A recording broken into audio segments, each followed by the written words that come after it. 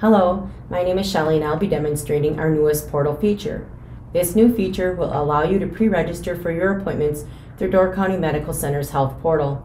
Something to keep in mind is that you will get multiple emails with the subject line of new items to be viewed.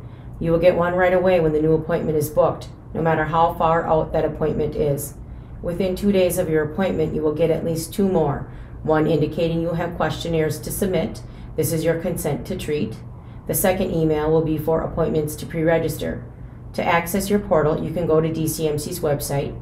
You can go through the mHealth app on your phone, or you can select the blue link in one of the emails, which will launch you to the login page of the portal. This new feature allows you to update your demographic information, add insurance, including taking a picture of the front and back, and certain appointments will allow you to update your medication and allergy list. Sign into the portal.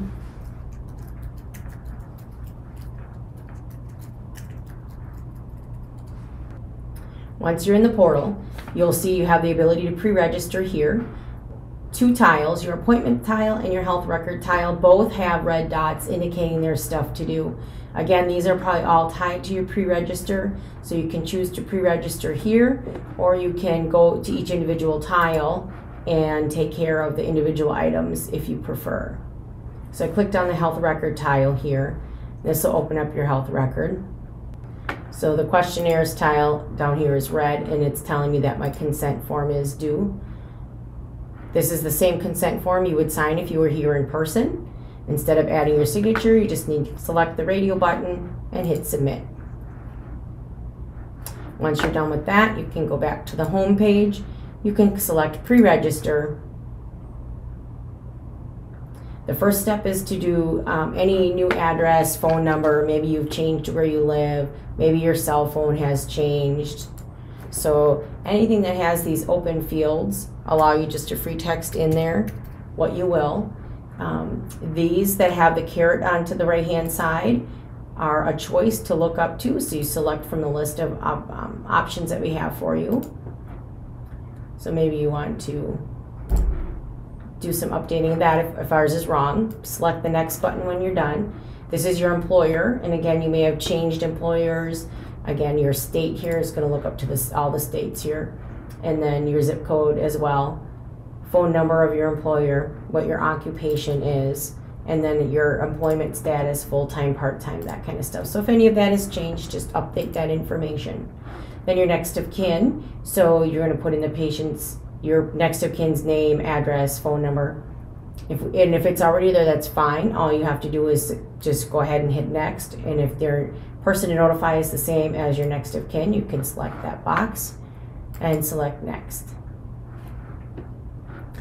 This is the insurance plan that we have on this patient, so this will show your insurance plan. If you still have this plan and select yes, it's going to ask you to verify, do the images that we have on file match your current plan card?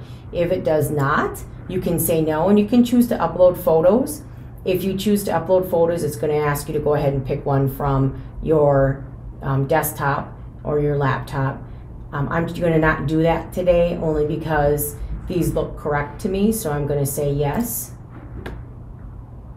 If you have any trouble uploading a photo, it's not required. You can just skip it, bring the copy of your insurance card with you, and we'll take care of it when you come. And move on to our next option, which is to review and update our medications.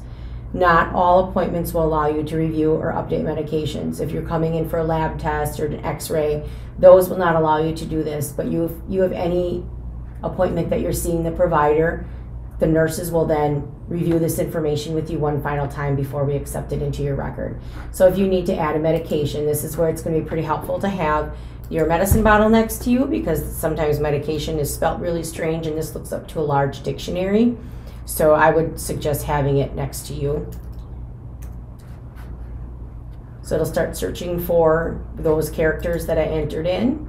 I'm going to fill in how many I'm taking, how often you take it, who prescribed this medication, why are you taking this medication.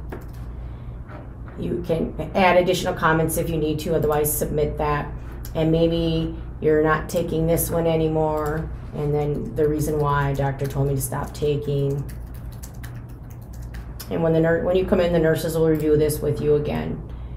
And again, you can keep adding medications until you've got you're all up to date.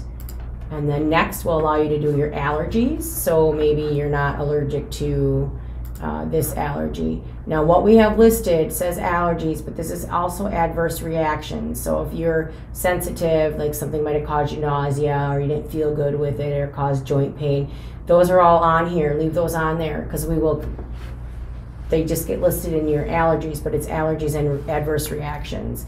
So if you don't want this one anymore, you can say I'm not allergic to this. And then that will move that there. And if you need to add an allergy, again, this looks up to an allergy list. So maybe you want to do like hay fever.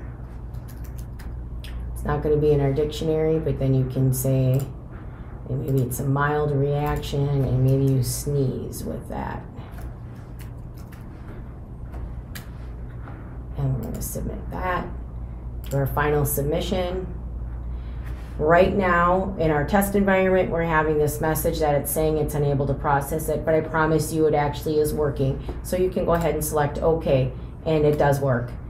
And then registration's been submitted. You can select OK.